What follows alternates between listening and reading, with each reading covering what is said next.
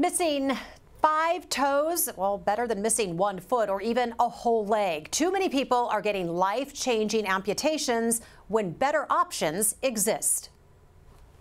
Good morning. It is Thursday, March 23rd. I'm Jessica Lovell, and welcome to the Morning Medical Update. Today, we meet 2 patients who were able to avoid amputations thanks to a doctor dedicated to saving limbs. It's an especially important topic if you or someone you know has diabetes. Today, we are focused on amputations caused by blood flow problems, which go hand in hand, of course, with diabetes. Get this, every 3 minutes, someone loses a limb to diabetes, per the American Diabetes Association. And that's just in America alone. And most amputations wouldn't have to happen if patients got the right care at the right time. Alexis Del Cid shows us something as small as a blister can develop into something much, much worse. And just a slight warning, this next story does include a couple of images of open wounds. I'm a pretty much joker. Richard Pywell is the kind of guy who can keep a sense of humor about pretty much anything, even this. I don't have toes to push down with, so I got to be careful when I'm climbing a ladder that I don't try to step on the ball of my foot.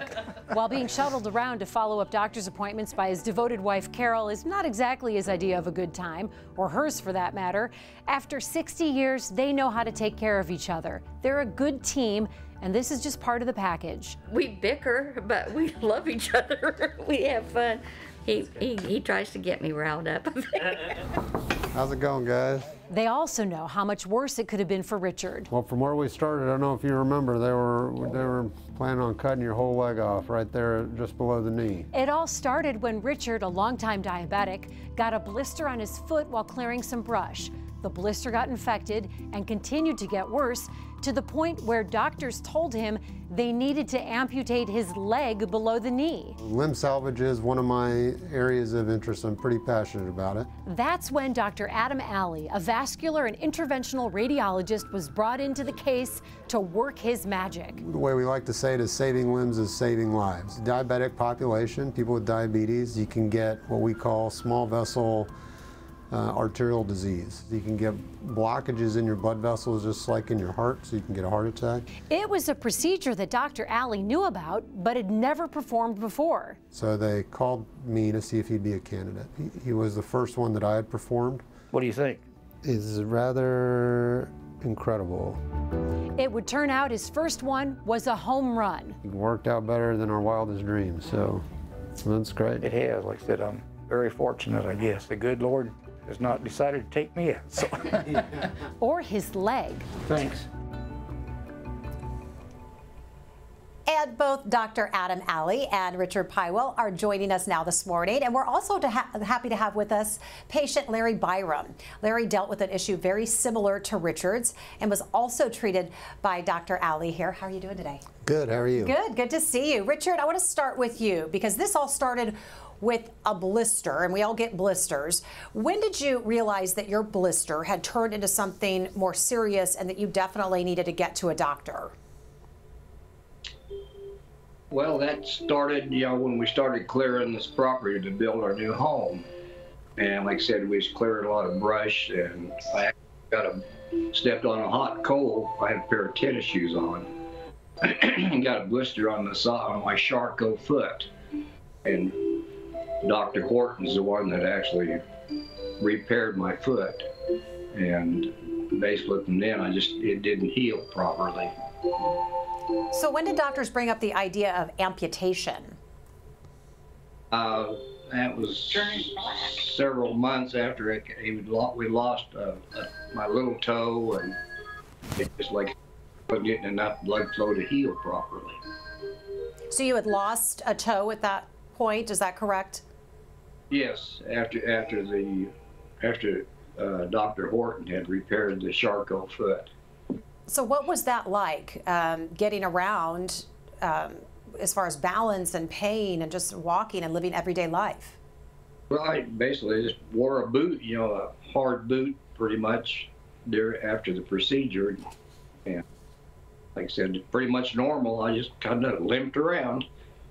Did my hobbies, little things. Right, yeah, but nobody likes to be limping around. It sounds like you're pretty active. Dr. Alli, so help us connect the dots here. How does diabetes relate to vascular problems? We hear this a lot. Yeah, that's a great question. So in the diabetic population, we can get what we call small vessel ischemic disease. So when you have diabetes, you have extra molecules running around in your bloodstream, and what that can do is damage the lining of the blood vessels, which can lead to scar tissue and buildup of that scar tissue over time. And the way that that works is as that scar tissue fills the vessel, it can cause a blockage. So you can think of it, if you have a garden hose and there's water running through it, and as it collects dirt or rock and sediment, the water won't flow through as well. The same is true of your blood vessels. So as that stuff builds up, you'll get blockages.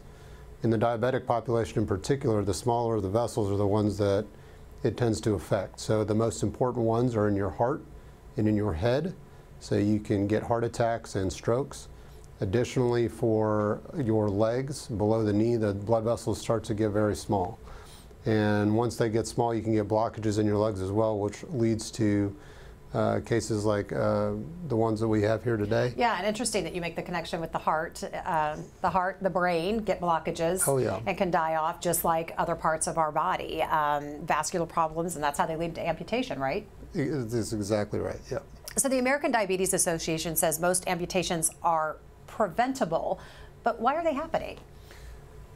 Right, so the number one thing is important diabetic control. So following with your primary care physician if you have diabetes, or your endocrinologist for diabetic control is invaluable to helping maintain your health and maintaining a long life and decreasing your risk for amputation and kidney disease and other things like that. And you're able to perform some procedures here at the health system to help prevent amputation. That is your passion. Tell us what those are. And we're seeing some video here of yes, this procedure. Absolutely. So once you do have blockages, what you're looking at is we've crossed a very large blockage. That black dot that is moving up and down is a special device that actually has a diamond on it, and it spins at 50 to 60,000 RPMs. It actually sands the plaque to help open up the vessel. And so the black image that you see flashing, that's the dye going through the vessel showing that it's now open. So it's a pretty unique device that we've developed, not here, but we use it frequently. And it really works very well, and it's one of several tools that we have available to us to help open up, particularly these small vessels can be very challenging. And so that's a lot of what I do is once they get into those small vessels, you know, it can take some time. It can take several hours to open that stuff up from time to time. But with the right tools and the right team, you can get it done and hopefully help your patients out. Well, I guess I can't imagine, Larry and Richard, how thrilled they were to get into your hands after hearing that, you know, they may have to have limbs amputated. So really interesting to hear these options. Larry, I want to bring you in again, another one of Dr. Alli's patients. You needed to have 3 of your toes partially amputated, and this also started with a blister. This was back in 2018. So what led to those amputations? It was all because of a known thing called IgA vasculitis. At least that's what I believe it was Dr. Springer that actually told me. He's also there at KU Med. And, well, basically just as treatment of that and everything, that came down to where I still had a blister on that large toe, and that large toe just had a pool that would not go away. And eventually had me moved over to sitting there looking at Dr. Orr for wound therapy, and then he moved me on to, Dr. Orr actually moved me on to Dr. Alli. And then before you got to Dr. Alli, tell us about what it was like when you learned that you might end up losing a leg. Well, the wound was and everything, that it just started off basically as I'd walked, the secondary wound that actually appeared that got Dr. Orr's attention and moved me over to Dr. Alli was basically 3 cuts that I got from walking by a metal chair, which actually just sprung up and turned into a scab, and then just started growing from there and grew into a very ugly wound. But yeah, it's at that time and everything, Dr. Orr, before the referral and everything, was just like, you might have a possible amputation there going on below the knee. We'll try not to have that happen, but we got some good doctors here and gave a good word for Dr. Alli, and Dr. Alli gave me very promising information. So, Dr. Alli, the two incidences that led to the blisters for Richard and Larry is something that could happen to any of us, but how do we know that was diabetic related?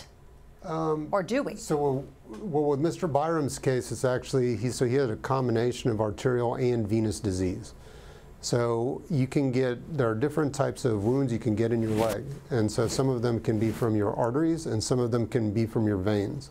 So it's important to have a comprehensive approach to figure out which one it is. They have unique appearances and features. And so with Mr. Byram, he had several wounds that we followed. He followed with Dr. Orr in wound care. He kept his appointments, and we were able to treat both his arteries and his veins. And once we were able to do both of those things, over time, his wounds both on his left leg and his right leg were able to heal. In addition to that, when you open up your blood flow, as Mr. Pywell was pointing out, your amputations will heal better. So even if you are getting toe amputations, it's important to have blood flow so that your amputation site will continue to heal. And so with Mr. Byram, we were fortunate that we were able to diagnose both of those situations. He did have arterial work and venous work done, all part of the cardiovascular system, and he had a wonderful result. We're really very pleased with the way that turned out. All right, Larry, we're going to take a look at this foot and this leg. And just, everyone, this is a little bit of a show and tell, a little graphic, so just beware if you want to turn away for just a moment. But it really gives us an idea of what you were looking at, Dr. Alli, when you saw Larry and his toe blister first. So let's take a look, if you can, here at the monitor and tell us, kind of tell us the flow of how everything. Yeah, so when you get so as I was just speaking about, there are different types of wounds. When you tend to get them in your toes and it looks like a punched out lesion, they tend to be arterial. There's lack of blood flow from the artery, which causes that. This next one on the shin was probably a combination. So if you get one on the shin that's shallow and it's got irregular borders and it tends to be red around it, they can tend to be venous. And that was on the other leg, so. Yeah, so correct. So he ended up, so Mr. Byram had wounds on both of his shins. This one, because it's round, and we know from his arterial studies that he had arterial insufficiency, the primary importance for us was to restore blood flow to his artery for his initially, before we treated the veins. But then it got bigger. So let's see. So yeah, so then this is the other leg again. So this is a different wound. So this one's shallow, irregular. It's on the shin. It had a large arterial and venous component. So we treated both of his artery to restore flow and his veins, his venous insufficiency below his leg here with a special medical glue.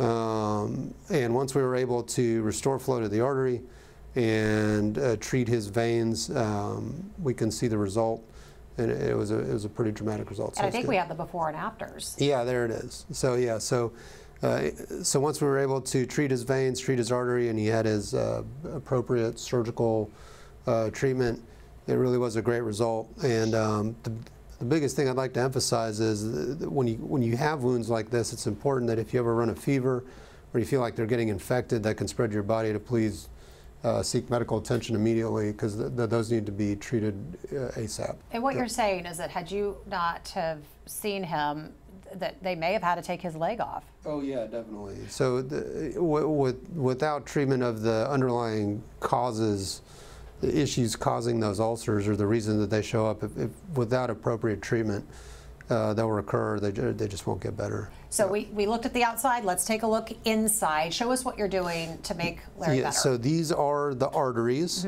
And so a good example is this picture on that side. Okay. The black is dye, so as it runs through the vessel, you can see it, which is open. Okay. Where it's white, there's a blockage because the dye can't get through.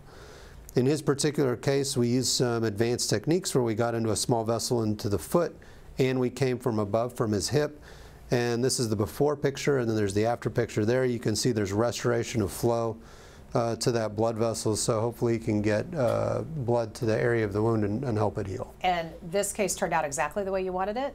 About as good as it can get? It was, yes, it was a pretty good result, so we were very satisfied with it. So, Larry, we know that you could see the results, but did you feel different once you restored that blood flow? Oh, yeah, it was night and day. The pain that the wound was actually causing was actually quite extravagant. It was on some days unbearable. As the wound started healing and everything, the pain just started going away, and it's like that was the best thing I had. And so how have things changed for you? Have you adapted to losing the toes? And are you staying active as I know you want to? Well, unlike Richard, he had all of his toes taken off, and I just had the 3 partials. The 3 partials were basically, the large toe, of course, and the tips of the remaining 2 interior toes. But it's gotten better. I'm still actually relearning how to walk properly, as I would call it, from years ago, prior to the wound appearing there. So, yeah, I've gotten much better. Quality of life is much better. And that's what we like to hear. Dr. Alli, how serious is an amputation to a person's overall health?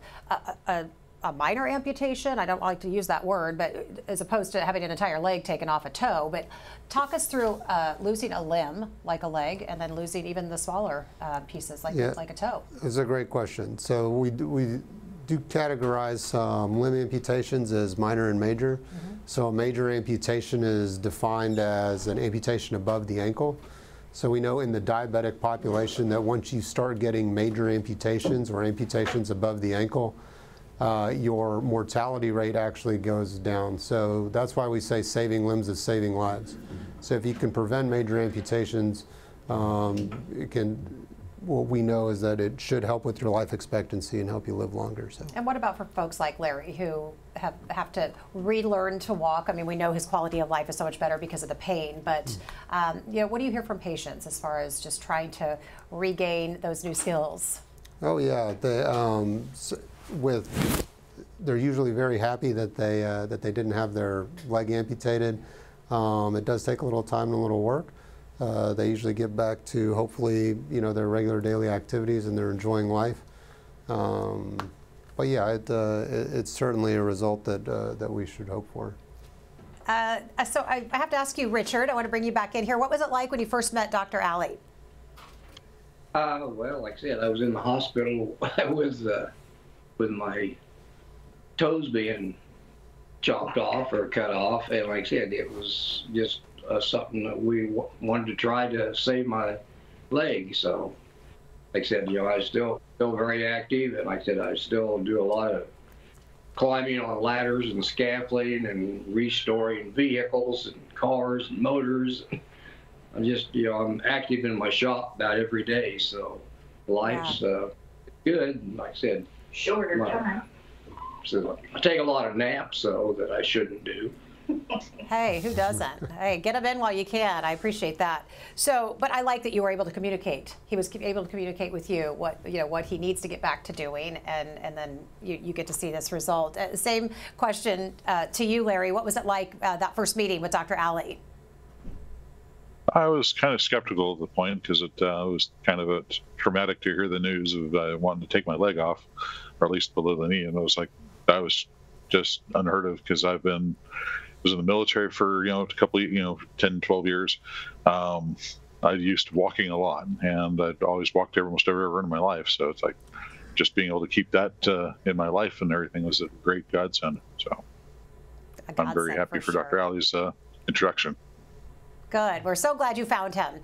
Make sure you get your questions sent into all of our guests if you have questions for them. You can go to YouTube, Facebook, and the Medical News Network. You can find links to those right there on your screen. Let's get a quick check on our COVID count. Dr. Dana Hawkinson is in, Medical Director of Infection Prevention and Control. Good morning. How are you? Hi. Doing really well. Hey, good. Yeah. Right now, cases are still low, so 37 total, 24 active, 5 in the ICU, 1 less than yesterday, but still 1 on the ventilator. So. Okay. Got to get your thoughts on this one. So a new study is proving that social media influencers are not great sources of medical advice, right? Never heard of that before, especially when it comes to prescription drugs. So in the Journal of Medical Internet Research, researchers interviewed 26 so-called patient influencers. Of course, they're paid by pharmaceutical companies to share their stories online. And Hawk, a little bit of a gray area here because on one hand, we like it when people are open and free and share their medical journeys. But on the other hand, when you're getting paid to do it, it raises ethical questions about the transparency involved. What are your thoughts? Yeah, I mean, I think that's absolutely true. And we know that, you know, here at the health system or University of Kansas Medical Center, whenever we're giving talks, we are disclosing if we've received any funds or any money or on any speaking boards or consultant firms for any, or consultants for any pharmacologic or research firms. You know, I don't think this always happens with social media. And I don't know that, you know, today's younger generations growing up, just seeing a TikTok is going to understand that. I think that's okay if you give a testimonial, if you are paid, but you really need to disclose that.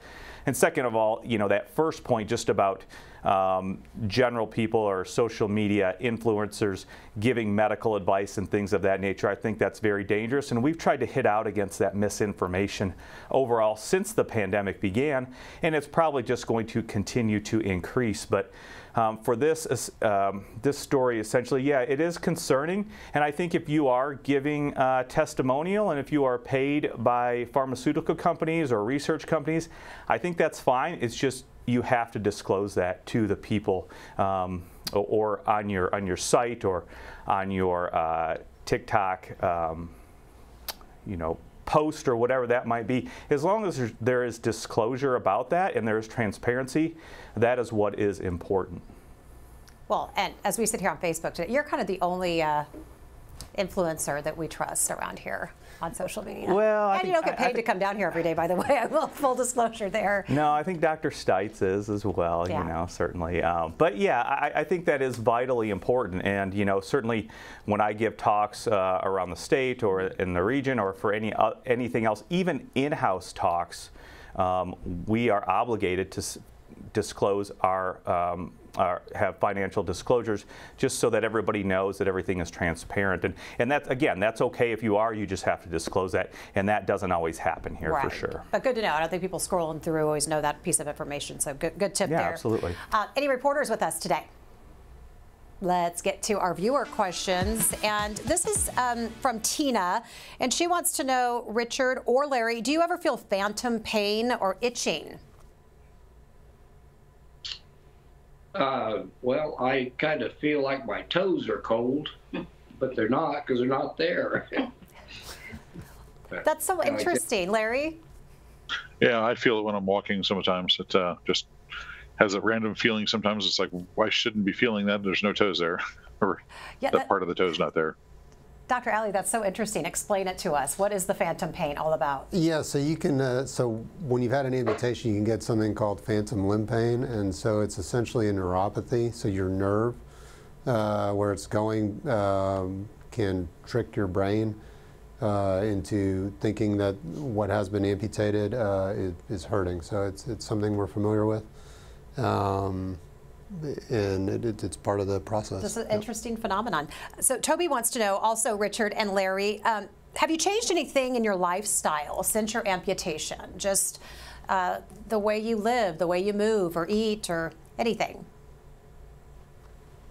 Not really. Like I said, I've lived a pretty active life. I said when you get to be 83 years old, you move a lot slower than you used to. But like I said, I still, you know, enjoy working in my shop, welding and building things. And like I said, we're restoring some old buildings on our property. So like I said, I'm still very active and enjoy life.